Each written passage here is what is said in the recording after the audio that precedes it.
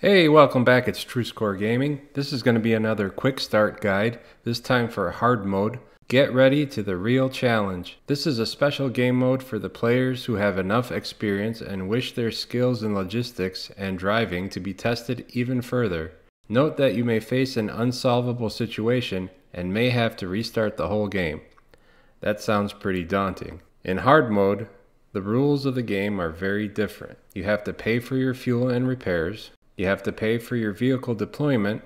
You have to pay for your vehicle recovery. You have to pay basically. You're not able to sell your trailers and semis. You can sell your trucks and equipment, but for half its price. Contests are restricted to the number of tries you make, so that you can't farm them. And you have to search for the facilities with the cargo you need by yourself. Alright, well all of that sounds pretty difficult, but I'm excited to put all of my SnowRunner experience and knowledge to the test, so let's get started. Hard mode is a part of Phase 4, which will be released on or before May 18th, so it's coming up quick. I've been playing it over on the test server and have enjoyed it enough that I might consider doing a hard mode series when it finally goes live. Let me know in the comments below if that's something you'd be interested in tuning into. As you can see, the tutorial is skipped, and you can start off at the Black River Garage with the Chevy CK 1500 pickup, fully stock. If you've played the game before, you know that the Freightliner is right around the corner and is in a broken down state and in need of repair. You could winch it over and move it to the garage, but then you'd end up having to pay repair fees, which is something you want to avoid. You'll need to save up every penny. So the best way is to winch the service trailer over to the truck to make the repair for free and picking up the engageable all-wheel drive upgrade for the Freightliner in the process.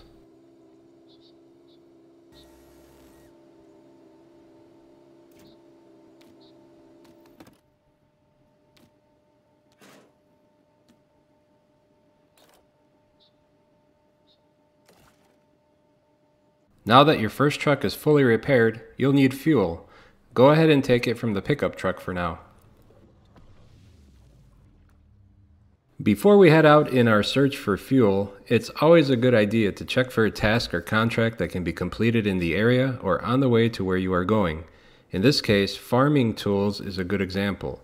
Before you leave the garage, there's a trailer that just needs to be dropped off at the farm, which is on the way over to town.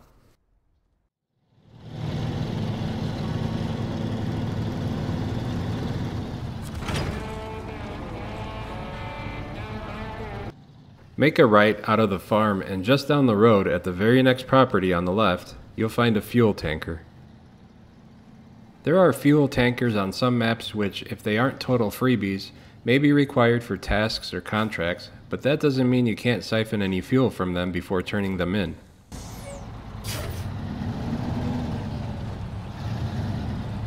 I ended up setting up the service and fuel trailers near the exit of my garage, in the event I ever need to recover a vehicle. Jump in your scout vehicle and pick up upgrades for your trucks. There are 3 upgrades for the Freightliner located in Black River, so be sure to upgrade the suspension, engine, and all-wheel drive. These will make a huge difference. The upgrades are free to install after you pick them up, and you can sell the components they are replacing for some extra cash. Now that fuel and repairs are covered and the Freightliner has some upgrades, it's time to make some money. The first thing I went to check on is the contest at the farm.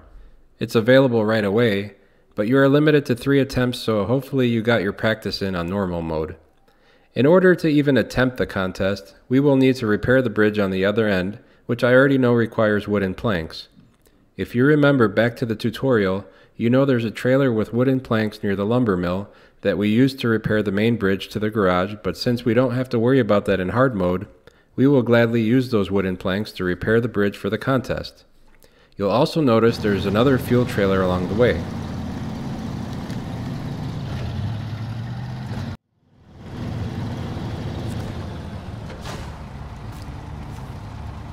Once you make it to the bridge and make the repairs, you'll now be able to do the contest. Successfully completing 3 attempts of the contest will net you over 10,000 credits. As you begin to work on tasks and contracts, you may want to avoid the fees for auto-loading material. To cut those costs, you'll need to purchase a loading crane, But before we get into all that, it's worth mentioning that the Fleetstar is one of those trucks that allows a sideboard bed plus crane, and you can tow a trailer behind that setup. To make use of that setup from the very start, rather than purchasing a sideboard bed, which costs over 5,000 credits, I would recommend unlocking the GMC, which is also located in Black River and comes with a sideboard bed. You can then uninstall that from that truck and equip it to the Fleetstar.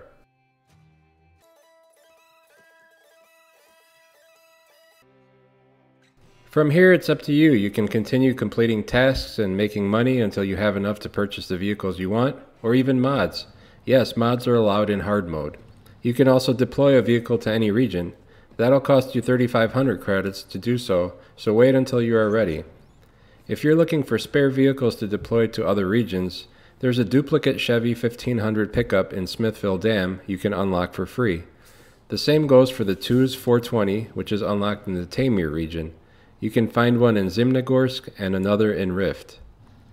I have other quick start guides which you might find helpful. For example, I made one for the GMC MH9500 if you want to use that instead of the Fleetstar. I also have one for the Ank MK38 for starting off in Alaska, and the Tega 6436 if you want to start off in Taymyr. Visit my channel and give those a look when you have time. I hope you found this video helpful. If so, be sure to hit that like button and subscribe today if you're not a member so that you never miss a video.